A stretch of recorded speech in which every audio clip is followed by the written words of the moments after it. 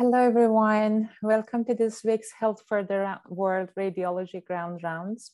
Thank you for joining. We're so happy to have you here.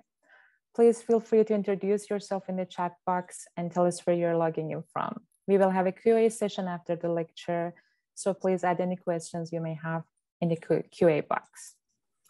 It's my pleasure to introduce our guest speaker for this week, Dr. Renee Moadel. We are honored to have you today.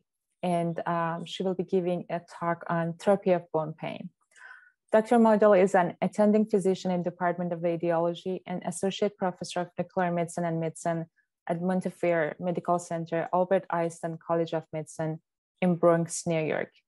She is also the Director of Nuclear Medicine Residency Program at Montefiore Medical Center, Albert Einstein College of Medicine. Dr. Moadel received her MD degree in Master of Clinical Research at Albert Einstein College of Medicine. She completed her postgraduate training with a residency in medicine and nuclear medicine, and a chief residency in nuclear medicine, and a fellowship in nuclear medicine at Albert Einstein College of Medicine. Dr. Moadel has extensive experience in all aspects of nuclear medicine, and her professional interest in nuclear medicine includes the use of therapeutic radiopharmaceuticals in oncology.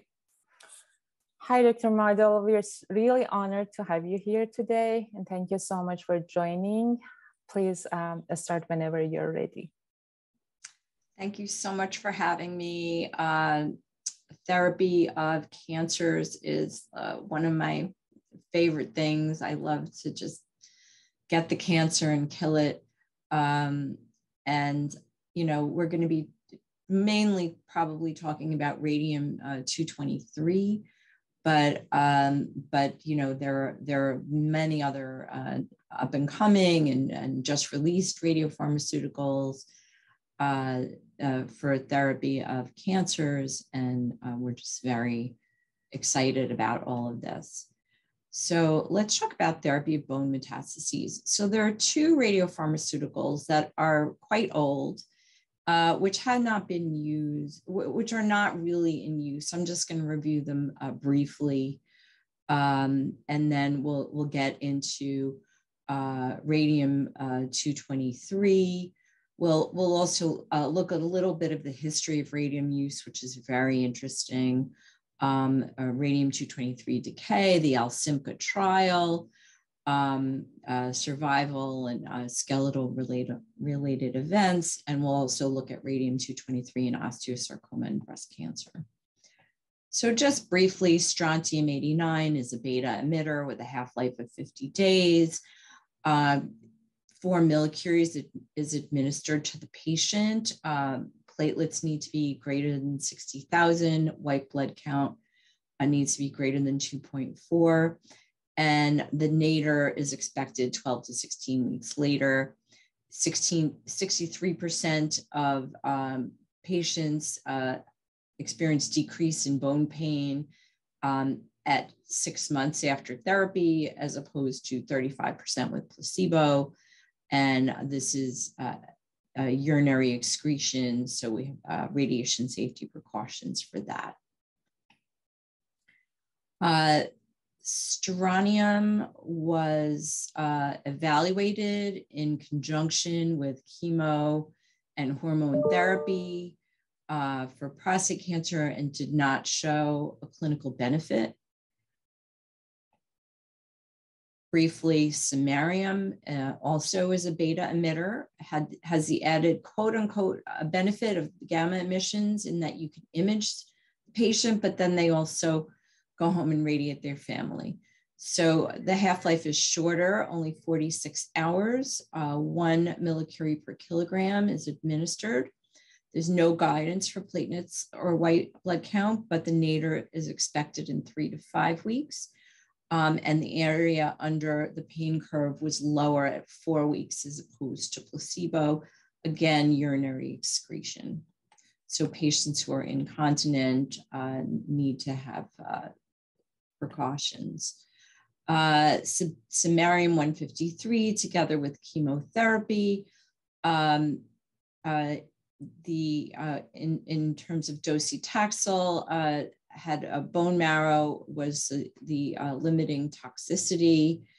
And in osteosarcoma, given together with high-dose chemotherapy and autologous stem cell transplant, the median progression-free survival was 79 days.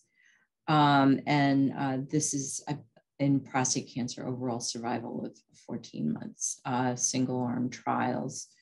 So let's just review prostate cancer very briefly. Most common cancer in men, second most common cause of cancer death. Risks include African ancestry, family history, age greater than 50. Testing with PSA is fraught with controversy.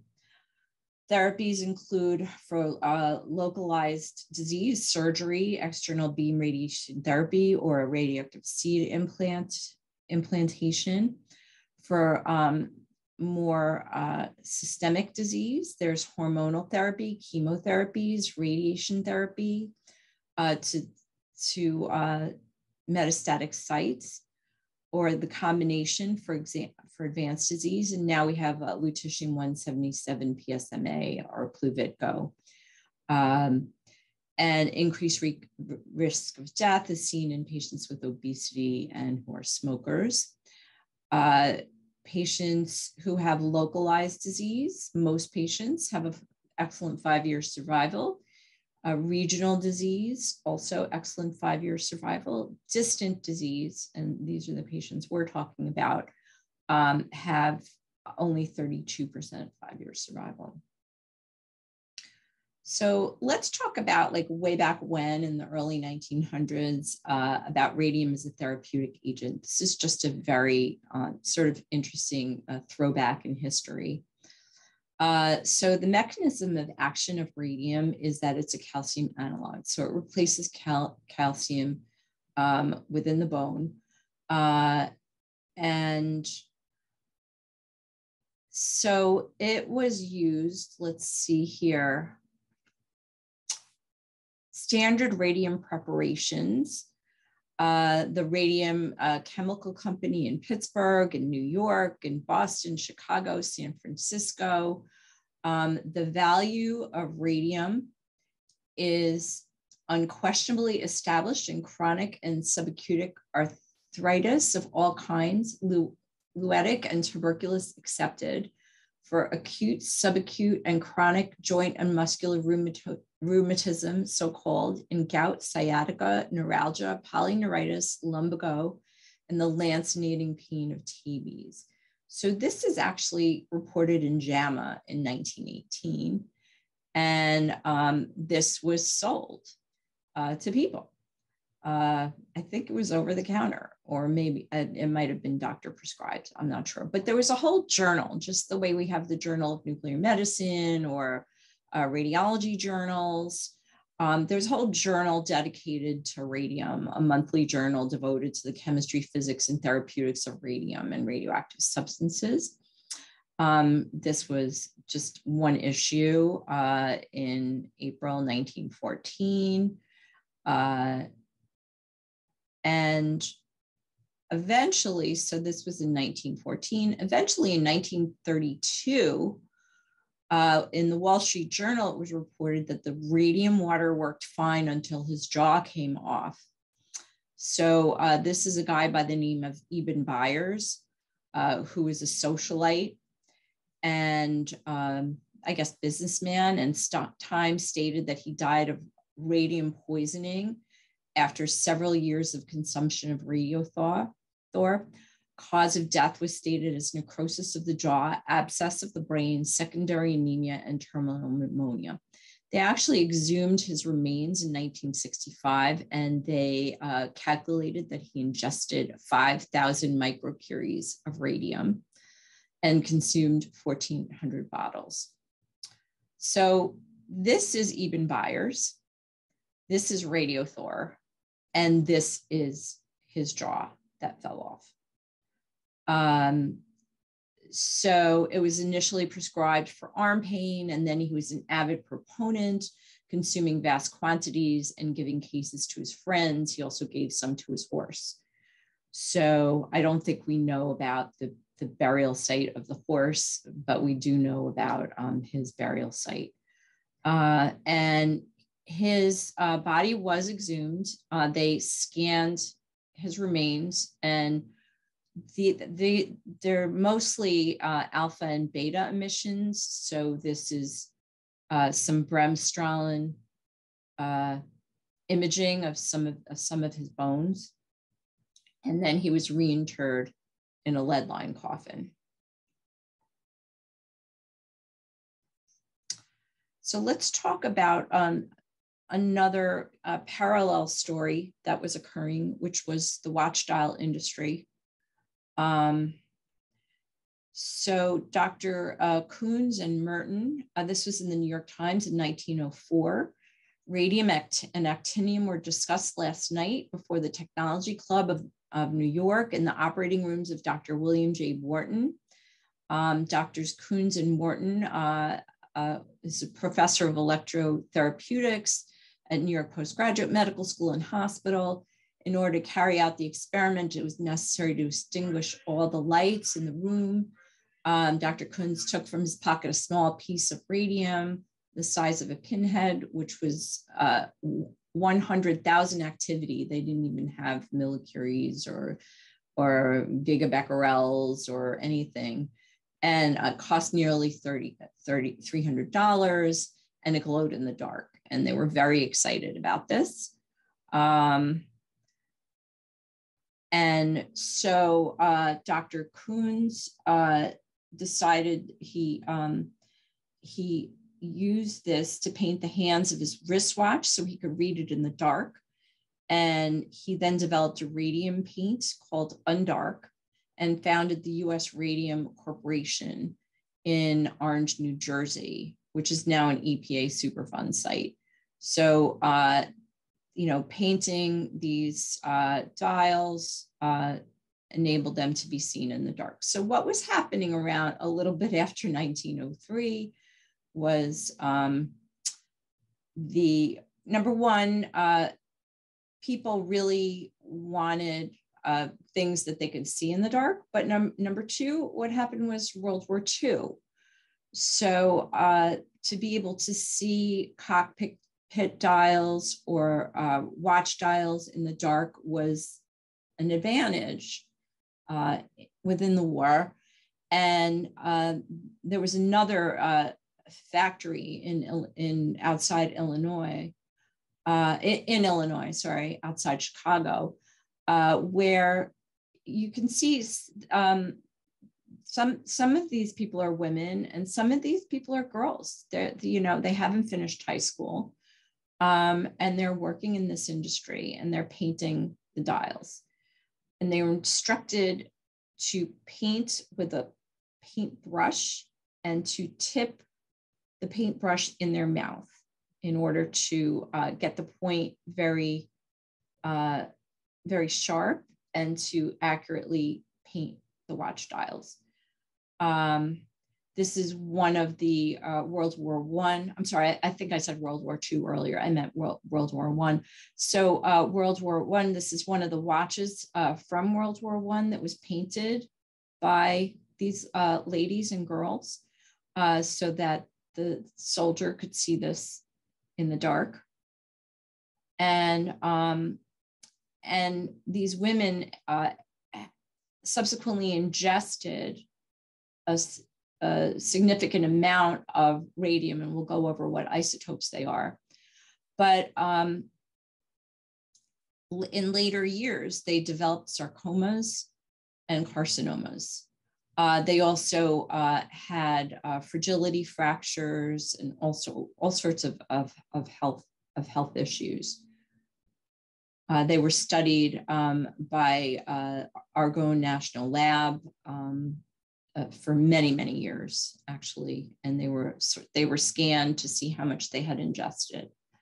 So these were the early years when the ladies and girls were tipping the brush in their mouth, and this is World War II.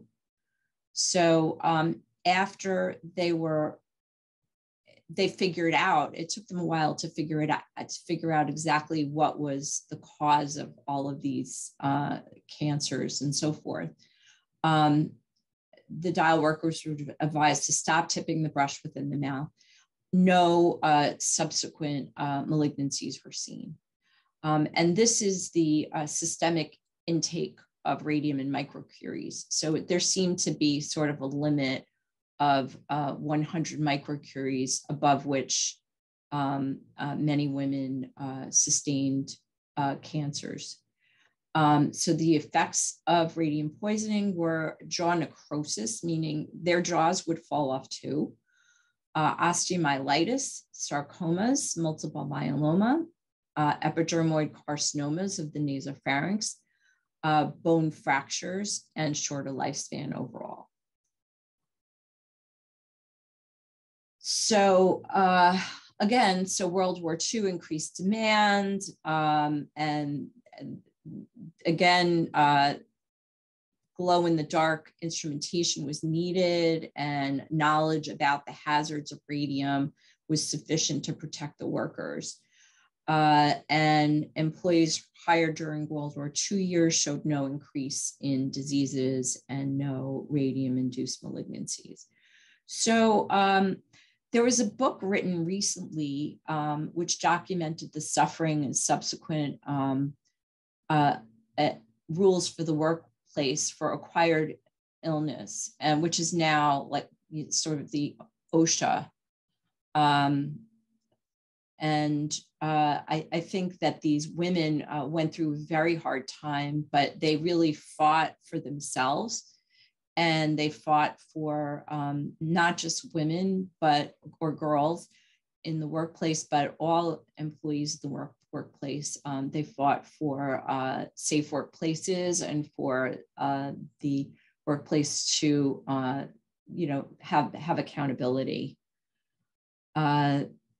This is one of the lovely ladies who before she started working or at one of the paint factories. And this is one of, I'm not sure if this is jaw osteomyelitis or if this is an osteosarcoma, but there are multiple, this occurred to multiple of the women and girls.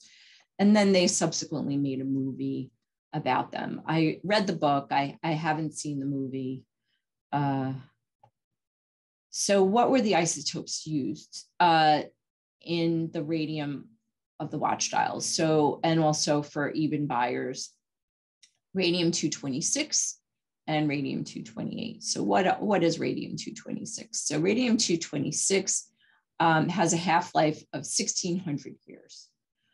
And it packs a punch.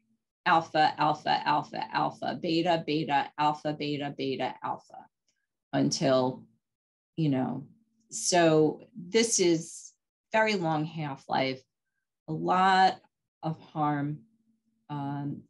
And just as a corollary, polonium-210 was used to poison the former Russian KGB agent, Litvenko, who was living in England at the time. And so that was just one alpha. And these ladies and girls and Eben Byers had all of this other stuff going on.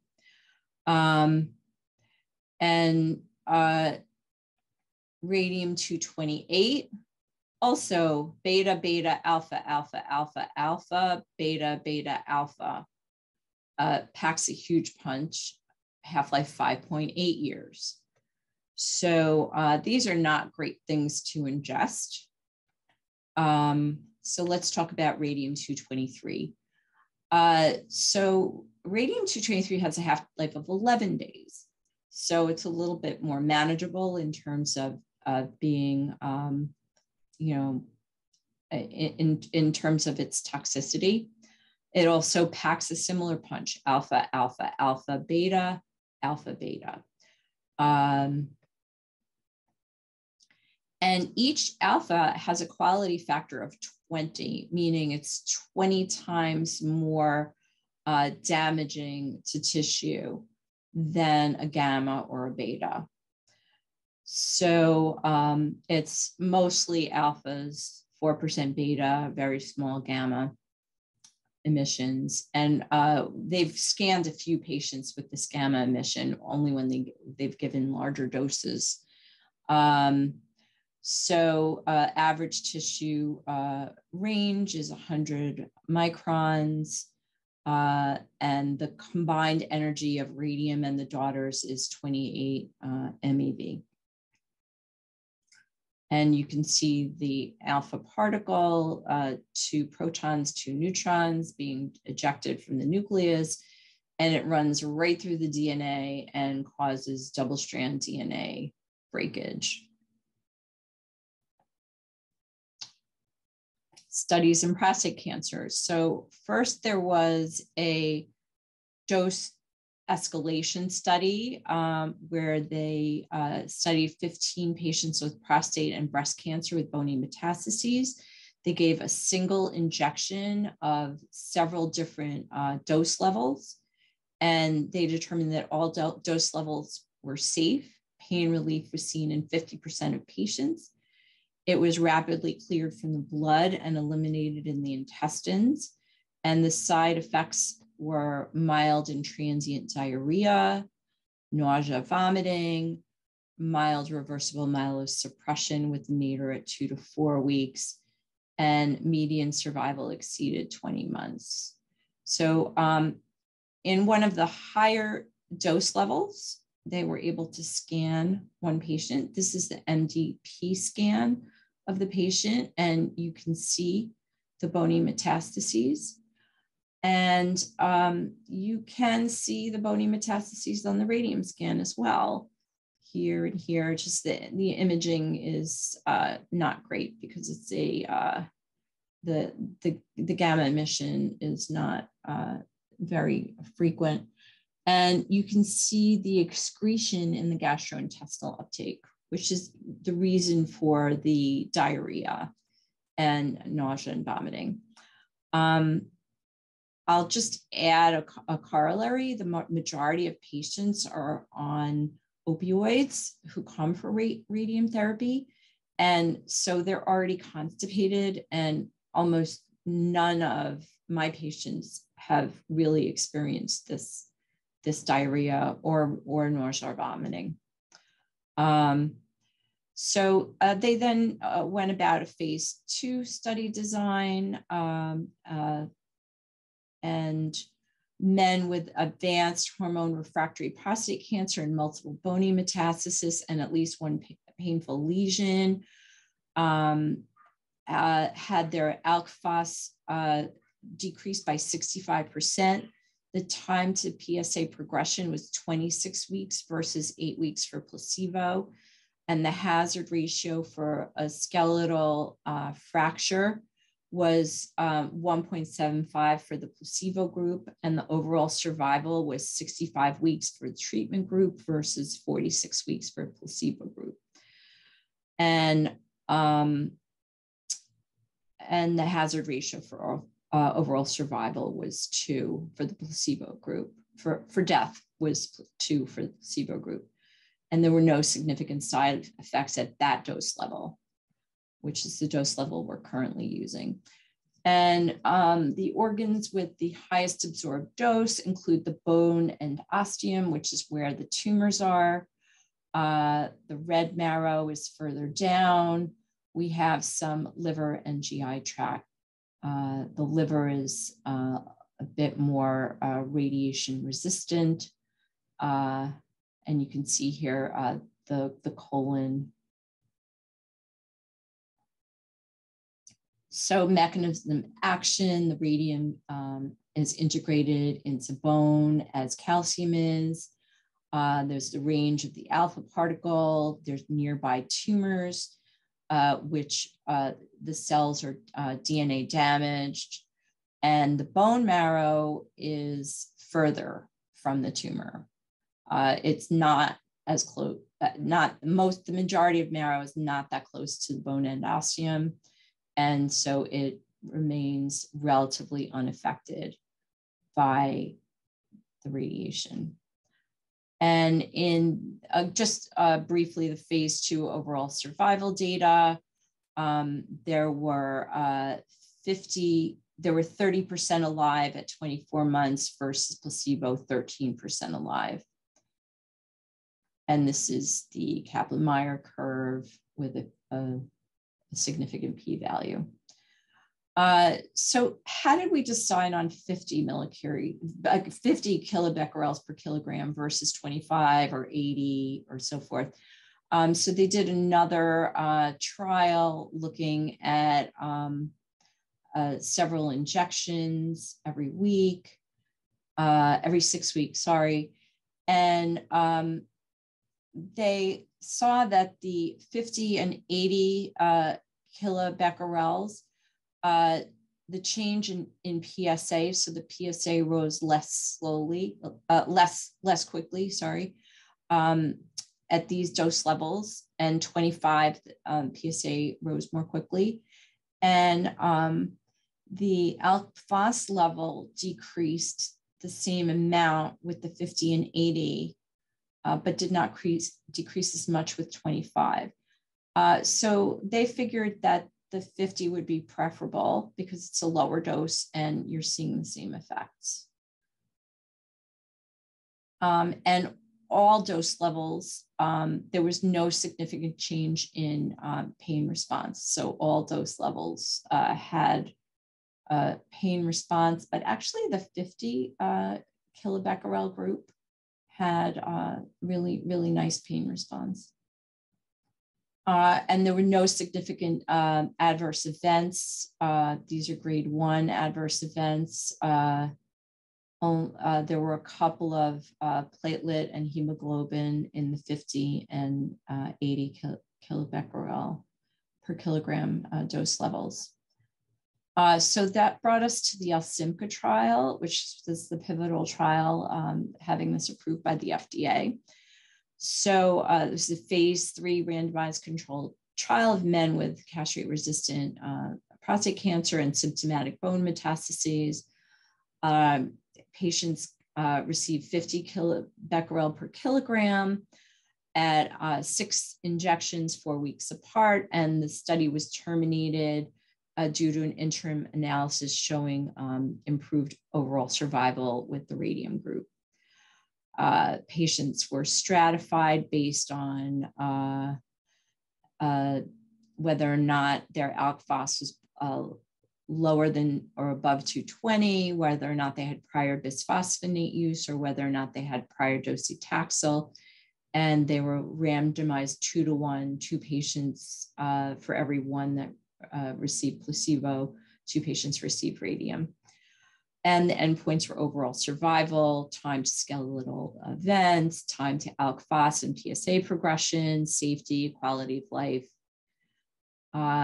So this was it. These patients who received radium had a longer overall survival, 14 months versus 11 months. And in terms of skeletal related events, it's the area between the 2 curves. So the radium patients had skeletal related events later than the placebo group. So even though there's a crossover here, there are also very few patients at this endpoint. So the time to alk phos progression for patients who received radium, the hazard ratio was 0.16, a very high p-value. Time to PSA progression, 0.67, high p-value. And they did subgroup analyses.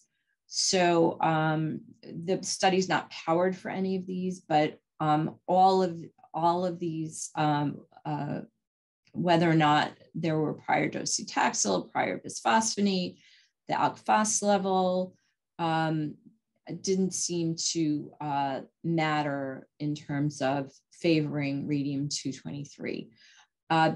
ECOG status, if the ECOG status was 2 or higher, so those were with poor poor, I guess, symptomatology, maybe didn't benefit, but again, this was not powered for this. So this is not really used in the determination as to who should get radium. So in terms of adverse events, which this is like one of my favorite slides. So placebo was discontinued more often than radium due to adverse events.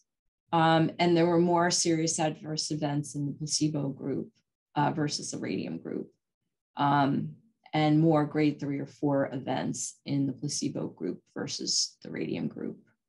So I just thought that this was somewhat interesting.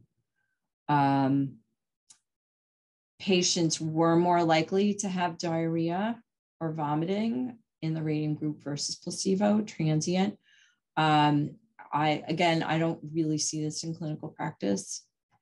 And based on this, it was fast-tracked accelerated approval by the FDA.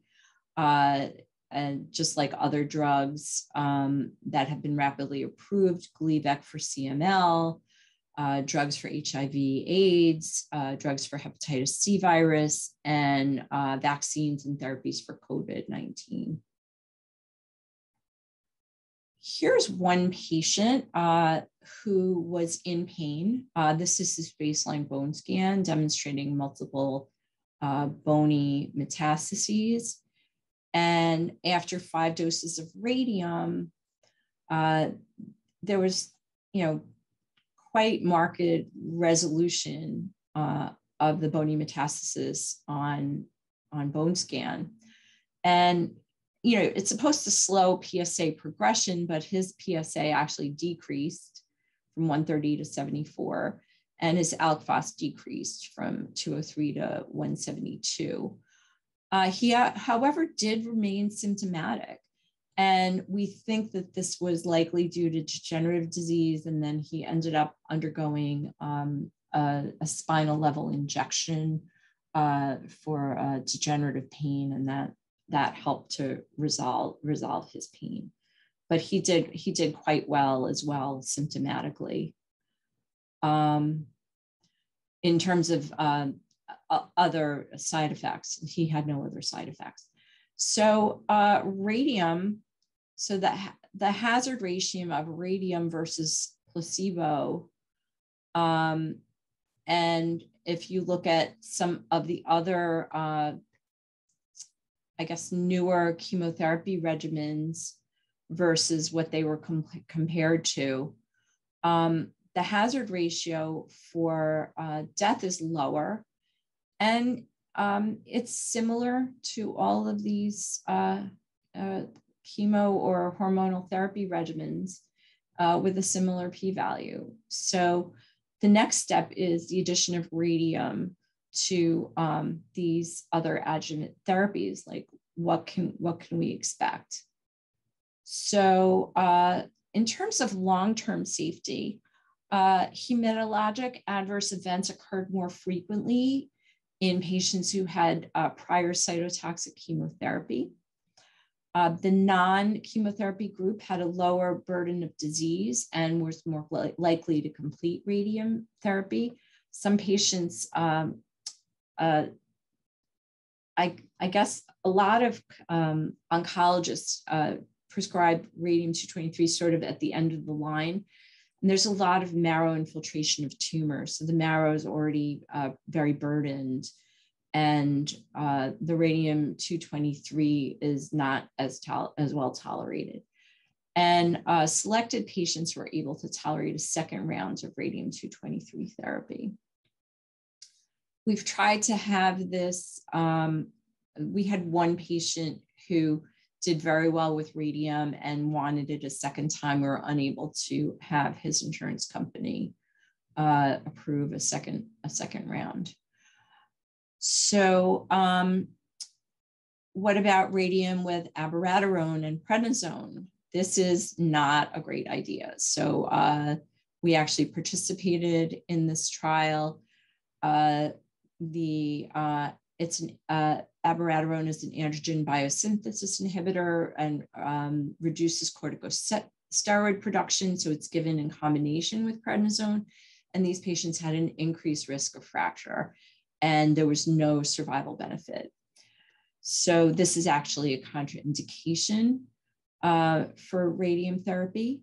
But it is being studied with paclitaxel, enzalutamide, docetaxel, and Sipuleucel T. I'm very bad at pronouncing that one. With paclitaxel, it's well tolerated, and we're awaiting further data of survival. So let's look at enzalutamide. So it inhibits binding of androgen receptors, and there is no risk of fracture or adverse events. There's increased time from start of protocol therapy to PSA progression on a subsequent therapy. So this is kind of a little bit of a weird endpoint, but this is what they found. And they also had bone marker improvements after therapy, multiple bone markers. What about radium therapy with docetaxel? So docetaxel inhibits microtubule depolymerization. The treatment emergent adverse events. So patients who were on docetaxel alone had emergent adverse events 62% of the time, whereas the addition of radium, they had less events, and the time to PSA progression improved. So this is the time to PSA progression of radium plus docetaxel versus docetaxel alone. And Sipuleucel T is an FDA-approved autologous cell-based immunotherapy. And combined with radium, progression-free survival. This was, this is just a phase 2 study, so it's not yet statistically significant, but this is certainly promising for a possible, more study. And this is overall survival. So let's look at osteosarcoma. So there was a dose escalation study performed, and the recommended phase 2 dose in osteosarcoma is twice that of prostate cancer, 100 kilobecquerels per kilogram. And patients were evaluated with sodium fluoride PET, which revealed more metastases than both bone scan and FDG PET imaging. Among 18 patients, it's a very small study because osteosarcoma is not that common. One patient had a metabolic response on both FDG and sodium fluoride. 4 patients had mixed response, and 1 patient had response in brain metastasis. The median overall survival was 25 weeks. 6-month overall survival was 48%, and 12-month only 9%. Decrease in LDH had some correlation with overall survival, but it was not statistically significant due to small sample size. This is just one patient. This is sodium fluoride PET scan with a very large osteosarcoma in the pelvis, and on subsequent imaging after 3 and 6 doses of radium, you can see response. And what about radium in combination with chemotherapy and SBRT? Again, a small study, 15 patients, median age of 19 years. Most patients had 3 doses of radium-223 until there was extraosseous progression of disease. There's a 60% decrease median in alkaline phosphatase. 4 patients did not receive SBRT and or only 1 agent of chemotherapy. And they had a median survival of 4.3 months, and 11 patients had SBRT and more than 1 chemotherapeutic agent. And these patients had a median overall survival of 13 months.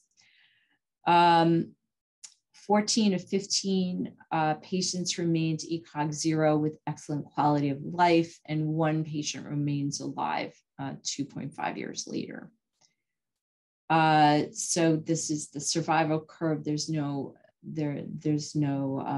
placebo here. And this is showing 1 patient with osteosarcoma, extensive disease, partial response on sodium fluoride PET after 1 dose of radium, and the patient was subsequently able to walk. So definitely increased quality of life. Studies in breast cancer. So breast cancer is not a bone dominant disease, but there have been studies of bone predominant breast cancer. It's safe and well tolerated. At week 9 on FDG PET imaging, 50 lesions had a 32% metabolic response. And at week 17, the 50 lesions had a 41% metabolic response. The problem is that there was a lot of mixed response. Some responded, some lesions didn't respond at all. And here you can see on FDG PET imaging, 1 lesion became worse, 1 was stable. On sodium fluoride imaging, became worse. This one got better. So it's a lot of mixed response. This one particular patient had her CA27.29 decrease, and alk phos decreased, and pain improved after 1 treatment. So there's a current trial in the UK ongoing, capecitabine and radium in breast cancer with bone mets, a phase 1B/2A, and this is the study protocol. We'll see what happens with that.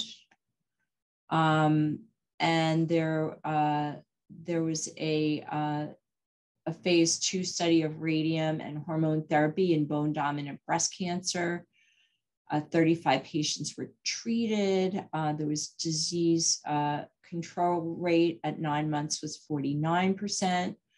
And there was tumor response by the PERSIST criteria, 54% at 6 months.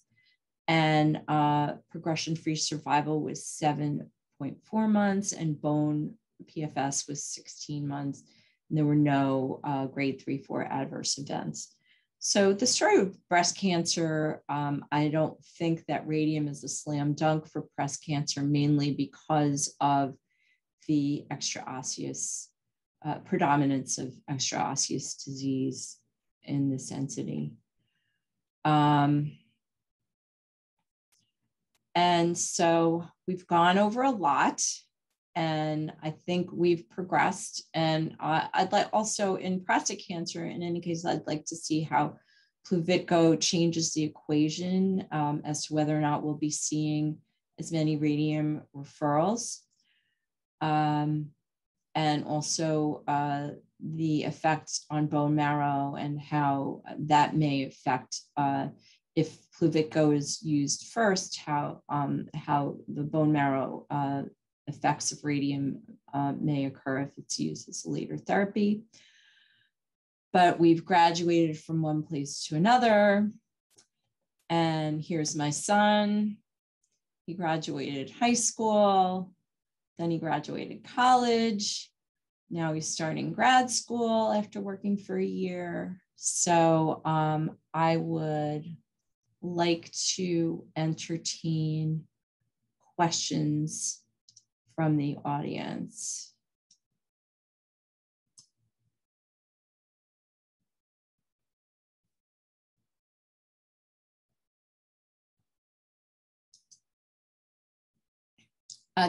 Dr. Mustavi, I think you're on mute. Sorry, thank you so much, Dr. Moadel. It was such a very interesting topic and very comprehensive lecture. I personally enjoyed and learned so much. I would like to ask audience, if you have any questions, please use the QA box and submit your questions. I also wanted to ask that for evaluation of treatment response. So do we use any kind of like criteria such as prostate cancer group or those criteria to evaluate treatment response for radiopharmaceuticals as well? In terms of radium-223, it's just based on the data, like following the PSA or following the LDH is not useful because it's supposed to slow the increase. So if it increases, you don't know if it would have increased more aggressively without the radium. So when I speak with my referring physicians, they say, hey, the PSA is increasing. Should we continue radium? And I basically say, according to the survival data, if the patient's tolerating therapy, to continue because of the survival benefit. Great. And do we like to evaluate treatment response for any criteria like besides progression-free survival? Do we use like PCWG2 or PCWG3 for evaluation of response, or we just rely on PET and progression-free PFS? We actually don't rely on anything. We just sort of, because of the way the study was done, they did not use any imaging modality. They did see the serum markers increase, but increase more slowly. So the oncologists are drawing lactose LDH and they're drawing PSA frequently because patients want to know and they want to know. But it's sort of just according to the study, I don't think that anything else is really necessary. Thank you. And for monitoring the adverse events, like how the intervals are being advised? So we do a CBC a few days prior to each subsequent therapy.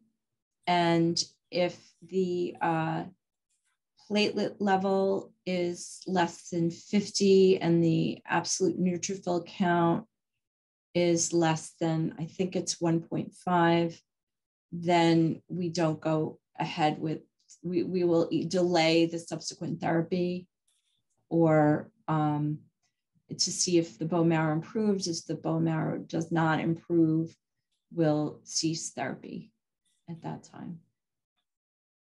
Thank you so much. And I don't see any questions because it was so comprehensive and you covered all that. I see Dr. Bashir asked, do you anticipate decrease of radium-223 in favor of lutetium-177 PSMA in the future? And I have to say that it's been approved by the FDA, the US, but it has not yet been approved by the Centers for Medicare and Medicaid Services. So they're not paying for it yet. So our hospital is largely Medicare and Medicaid. So we have not been using PSMA yet, but we're going to have to see how that plays out in terms of I would assume the PSMA would also treat non-bony disease. So the radium is only treating bony disease and bony disease that's causing bony turnover, whereas PSMA will be treating disease elsewhere. So we're going to have to see how that plays out. It may decrease our referral rate for radium-223. I think that will be a very interesting question. And also, if it'll also be interesting to see if patients who have gotten lutetium-177 PSMA, the bone marrow, subsequent bone marrow effects, whether later in the course of disease they'll be able to tolerate radium-223. So we'll have to see what happens with that, and that's future vision.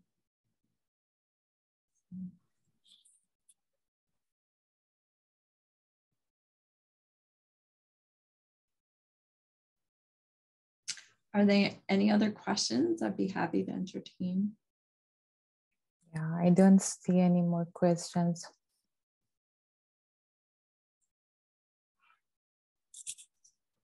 Okay. Thank you very much for your taking the time and having this session. It was very interesting and helpful, and we are so happy and honored to have you. Thank you so much. Dr. Mostafavi. I'm very, very happy to work with you and